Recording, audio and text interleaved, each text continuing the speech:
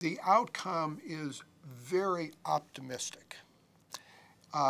We anticipate that the vast majority of fetuses who require intrauterine transfusion, and yours may not even require transfusion, just early delivery, will not need to be delivered because of their anemia until they get to about 34 weeks of pregnancy.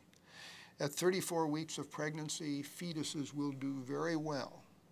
And you might ask me, why don't you just give me one more transfusion? And the answer to that, each time we do a transfusion, there is a small risk that this may provoke spasm of the vessels in the cord, leading to fetal distress and requiring an immediate cesarean section.